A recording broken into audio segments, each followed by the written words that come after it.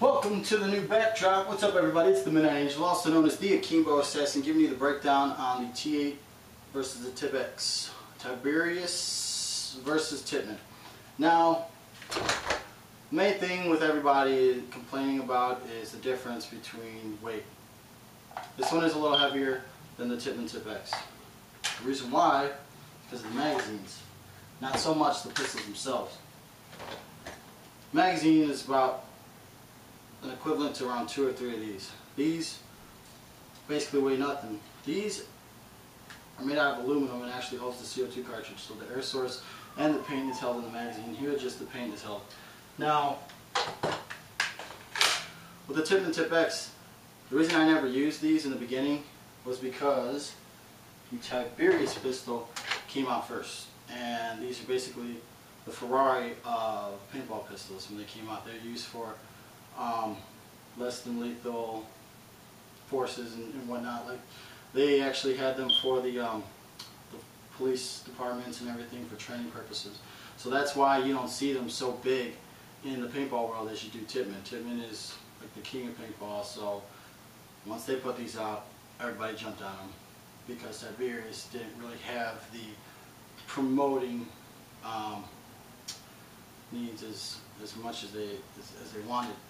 But when it comes down to it, when I rock them, no upgraded barrel, no upgraded bolt. It's straight stock out the box. So I don't want anybody thinking that they have to do this or that, because I know paintball gets expensive, and I just want to give hope to those that actually have what they have and just make the best out of it, because it's not the weight that's going to get you the win. It's not the upgraded barrel or the upgraded first strike kit or the bolt. It's actually the way you rock it and how it's going to go when you actually play out there, what your mentality is and all. So I just want to get that out there. The difference and the reason I use these over these at times is because I prefer CO2 cartridges rocked in the Tiberius T8. I only prefer air, the remote lines, when it comes down to the TIPXs. Now, everybody that I know that has actually owned the TIPX and played for it for more than 6 months, they tell me that they bust O-rings and there's leaks sometimes, and I've never had that problem. Maybe because the only thing I've ever done with the TIPX is use it on a remote line. Now, with it being used on the remote line, I have never broke a seal or actually broke it down to clean it or oil it. So, what was it? A year and a half ago when I was given these, that's as long as it's been since I've never cleaned it. The only reason I've opened it was to actually install the air adapter. So, let it be, truth be told, I don't keep any maintenance on this at all. Neither of them actually, and neither of them have busted any seals or had any leaks. So that might help you out there if you're having that problem, if you want to switch over. With these, you have to go ahead and keep maintenance on your bolt, because in the older bolts, they actually have slots, so that if you break rounds enough, you will get paint towards the firing pin, and then when the bolt is actually getting shot off, there will be paint in there, and then you're going to have to bust it down and take care of it. Now, when you clean the barrel, you're going to save a few seconds compared to the TIPX, because you push and twist, send the squeegee through, and then send it right back in. Now, with the TIPX, and a screw, squeegee it, and do that. Remember, that's ×2 if you got both guns shot in breaker paint. I actually came up with that idea at Living Legends 4. Ninja helped me bring it to life, and then CPX funded it. We all worked together. We had him going. Didn't really promote it too much because he wanted to see how it was working. Never had a problem with it, and now I see that it's recently been a little bit more promoted than it was before. Now I have a upgraded version of that. I have the dual UFA with micro bore lines, which are lighter, more flexible, and easier to maneuver. On the top of them I have Pro Connect 3s, which are basically slide check lists. I was sick of getting bit by the slide checks, on top of the fact of forgetting to slide check them on and shooting nothing. So thank you, Doug Brown, for PSYOP's presence.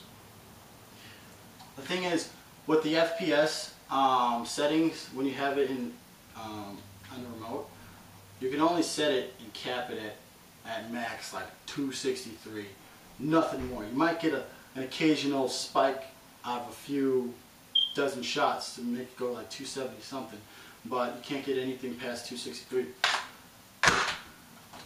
But the T8.1, this is a T8, but with the T8.1, when you have the actual air adapter in the back, you can crank it to as high as you want. I think the top's out at like 350 or whatnot, but I like to sweet spot my Tiberius is at 275.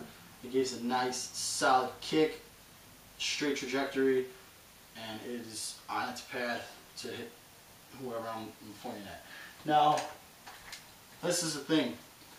The Tiberius pistols have two detents, so there's one on each side of the barrel before the round is ejected. The Tippmann TIPX, there's only one, and it's curved. So if you look at your breech, there's going to be a rubber detent, and the round is going to be right here. And when it's shot, there's only one that's actually holding it in place. So not a lot of people notice it, but when you actually shoot your TIPX with the one detent, it will curve after so much, or with maybe a round that has a smaller bore size than usual. So with Tiberius, you will shoot straight, and if anything, your round will drop. With the TIPX, your round will shoot straight, and at a certain distance, it'll start to curve. So you have to learn the trajectory, and learning the trajectory is what's going to get you the win on any gun, whether it's you rocking a rental, some cockeyed Icon or Spider, Ego or Geo or whatnot. You just pay attention to that, because when you learn your trajectory, then you're going to be able to recognize your muscle memory and snap in, use less rounds, or whatever the case will be. But when it comes down to other preferences, it's usually the trigger frame. Now my hands, they're big, especially the knuckles. So when it comes down to me using them, I can actually grip both at will without a problem. I think I like the trigger frame of the Tiberius because of the way it arcs. This, you actually have to arc it forward a little bit to get it straight when it comes down to lining up the sights. Now, when it comes down to magazines, I use 6 for the TIPX and 4 for the Tiberius pistols. But the thing is, I have 2 on each side for each pistol, and then the magazines that are already in the pistols, so it's a total of 6. With the Tiberius, I have 2 standard mags, and then I carry 2 extended mags, so it's equivalent to around the same. With the Tiberius, the magazine holds 8, but if you drop one in the breech, you're going to get a +1, so then you're going to have 9. With the TIPX, you're only going to have 7. Drop one in the breech, then you're going to get 8.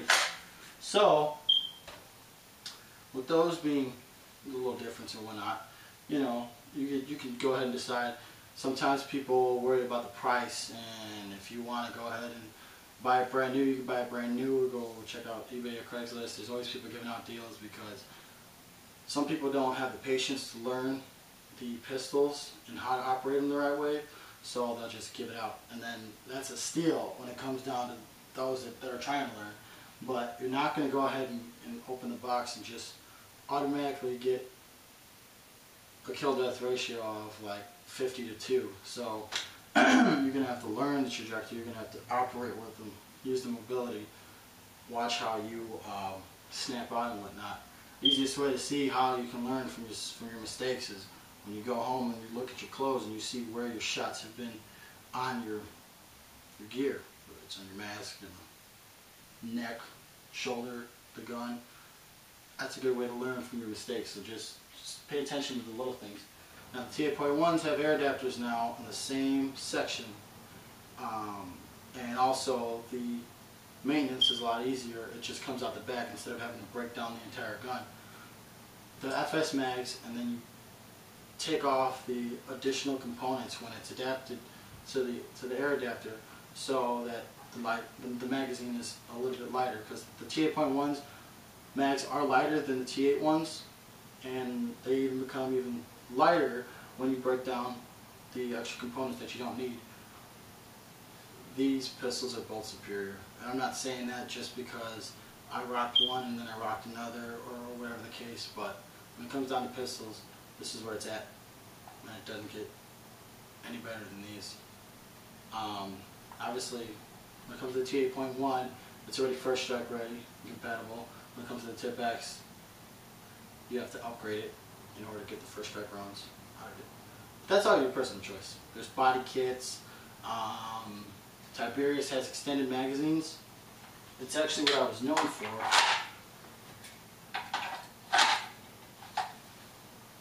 They look a little something like this. When it comes down to the extendos getting in the way, they never get in the way for me because they align with my forearms every time I use them, or tucked in on the left or the right side, or crossed over. They're always aligned, so never really got in my way. Never got in my way, actually. So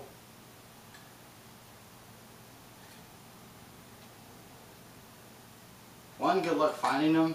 I mean, I revived them once when enough people were asking for them.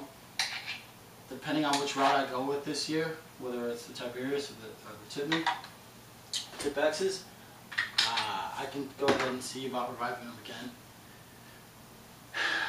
As for these extended magazines, I can't really say anything about it, but all I'm going to say is expect it. Maybe at one of the events I show up at. I'm not saying anything, but accuracy, distance, practically matched. Besides the fact that I said one shoots straight and one has a little curve at the end. But you know, it's all about learning your trajectory. You have to adapt to it. Either one you go with, just adapt to it. So first figure out what the real problem is. If it's with the weight, if it's with the amount of magazines you want to carry, if it's with the trigger frame size, if it's with first strike, not first strike, maintenance, remote line, CO2 cartridges. It's all about what you choose personally. Sometimes you'll find a good deal on the TIPX or the Tiberius pistol rather than the other. So either way, you can't go wrong. I'm going to say that, and I'll stand by it. Someone asked me that question again, because I got that question asked like 100 times. Which one's better? There is no which one's better, it's which one you like better. The TIPX is louder than the Tiberius pistol. When you shoot this, it's more like a